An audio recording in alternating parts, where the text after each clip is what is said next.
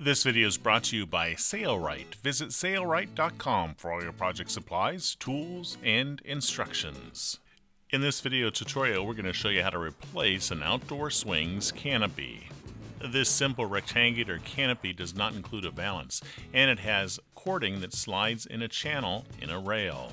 The first step is to remove the canopy's rails from the frame of the swing. We've already done that. Now we're going to talk about measuring and fabric selection.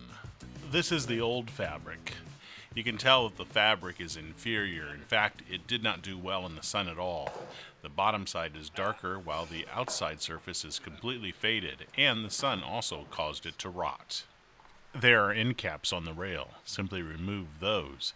Then there are sleeves that contain a sling cording. We just pull the fabric out with the sling cording still in the sleeves. Now we're going to lay the fabric out flat on a tabletop or floor. We will actually pull it taut using awls, and we'll pound the awls into our tabletop. If you don't want to do this, get a second helper to help you take measurements. We are being sure that the fabric is pulled nice and tight so that we can take accurate measurements. We're measuring from edge to edge here. We get 58.5 inches. We'll want to confirm that on the other side. If your old canopy did not fit well on the frame, in other words it may have stretched, you may want to make modifications to these measurements. This canopy sits flat on the table. It has no hollow on the edges and no shape, so it's just a simple rectangle. Measuring the sleeve for the sling cord looks like they made it about 1.5 inches. We're going to just go with 1 inch. That's sufficient. And on the hem on the side, they went to about 3/4. We're going to go 1 inch there as well. So we'll write those measurements down and add 1 inch twice to each one of those measurements for our hem. So our totals are 45 inches by 60.5 inches. The sides that contain the cording have been labeled as rope. To pick your fabric, visit the Sailrite website and hover over Fabric. Then go to Outdoor Living Fabric and select Outdoor Covers. Here you will find most of the popular premium fabrics that'll work great for a canopy like this for our swing. For this canopy, we're using top-notch 9 fabric, available from Sailrite. For deep, rich colors or even stripes, choose Umbrella fabric, also available from Sailrite. Now that we've selected the fabric that we want to use, it's time to cut the fabric to size. We selected a top-notch 9 fabric available from Sailrite. It will last for years and not rot and fade like the other fabric did. We struck along the cut edge with a straight line and have used the Sailrite hot knife to cut along that line. Now we're transferring our marks to the fabric that we wrote down on paper, and we are using the clear acrylic ruler to mark the fabric with our chalk pencil here. Top-notch 9 fabric cuts beautifully with a hot knife, and the edges don't typically unravel once it's been cut with a hot knife. That way we can create a single hem rather than a double hem around the perimeter. The chalk marks come off of the fabric easily with a wet rag. The Sailrite edge hot knife heats up in about 3 seconds and cools down in about a minute. On the underside of our fabric, we have the tempered cutting glass for hot knife, which helps to protect the tabletop and also makes for a smooth surface for the hot knife to glide upon. And because it's glass, it transfers all the heat to the fabric, so we get nice, clean, crisp edges. If you don't have the Sailrite tempered cutting glass, you can cut on top of a metal ruler as well. Or use the included cutting foot with the edge hot knife. Next, we'll create hems and sleeves for the cording. Now that our rectangle is cut to size, we're going to place marks that are 2 inches from the raw edge of the fabric. To do this, we're using the Sailrite canvas patterning ruler. We've placed our chalk in the 2-inch hole of the patterning ruler and are running the metal edge along the edge of the fabric to make a mark that's 2 inches from the cut edge. Then we'll use seam stick basting tape, part number 129, and baste it very close to the raw edge of the fabric. We want to first baste the edges that do not contain a rope, so both the long edges for our canopy. To help adhere the basting tape well to the top-notch 9 fabric, we're using the Sailrite canvas patterning ruler and pressing down on it. This helps to secure it well. Then we'll peel off the transfer paper, revealing the double-sided tape. Now we simply fold the fabric up to the line that we struck on the material and crease it. Once the hem is created, we're going to use the Sailrite canvas patterning ruler, increase it very well, and this also helps to stick the double-sided tape to the fabric. We did not show creating the hem for the second long edge, but it was done in the same manner.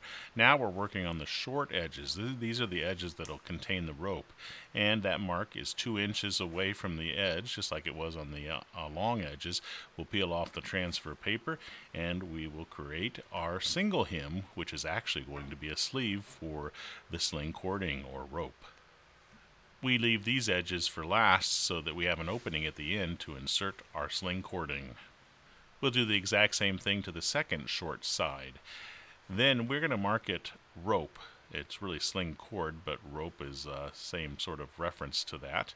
And we'll mark the R on the other side as well, so we know what sides will contain the sling cording. We take it to the sewing machine, and we want to sew the sleeve ends first. In other words, the short ends that will contain the sling cording. And we do some reversing at the beginning here to lock our stitch in place. We're going to be using the deluxe 5.5-inch magnetic sewing guide here. It works like a fence on a table saw to keep our stitch nice and straight. This straight stitch is about 3/4 of an inch away from the folded edge of the fabric. This Sailrite UltraFeed LSZ1 sewing machine is a straight stitch zigzag sewing machine, and it's set up in the industrial sewing table and workhorse servo motor package. It has extreme slow speed control and power. At the end, do some reversing to lock your stitch in place. We flipped the panel around and are now sewing the other short side. This is the other short side that forms the sleeve for the sling cording, following the same exact procedure. We are sewing this with the size number 20 needle and Sailrite lifetime guaranteed thread, formerly known as Profilin. Now on the long sides we want to follow that same procedure, but we do not want to sew the end of the sleeve shut. So I'm starting my stitch right where I started sewing and do some reversing there as well. And then we'll sew down the long sides in the same manner. The Sailrite lifetime thread is a little bit expensive. If you don't want to spend the money on a lifetime guaranteed thread, you may want to use V92 polyester thread available from Sailrite as well. Now here when we get to the stitches that on the other side that contain the sleeve, we want to stop sewing right at the stitches and do some reversing so that sleeve end is still open. We'll insert the sling cording and then install the canopy. We'll be using the old sling cording from the old canopy and insert it in the sleeves of the new canopy. If you need new sling cording, you can find it at Sailrite. Now we can run the cording in the channels of the rails that support this canopy. These rails have a curve to help give the canopy top some shape and hopefully help water to run off the edges of the canopy. You should notice that the hems are facing down, away from the sun. Now we'll just simply slide the end caps back onto the ends of the rails and our canopy is complete. All we need to do is install it on our sling swing. We'll reinstall it with the hardware that came with the swing. And now your canopy top is complete. Up next is the materials list and the tools that we use to make this canopy. Sailrite carries a large selection of outdoor cover and awning fabrics. You can check it out at the Sailrite website.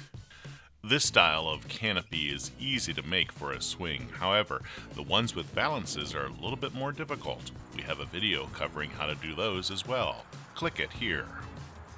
We also have a video showing how to make the sling fabric for a swing. Click the link above. It's your loyal patronage to Sailrite that makes these free videos available. I'm Eric Grant, and from all of us here at Sailrite, thanks for watching.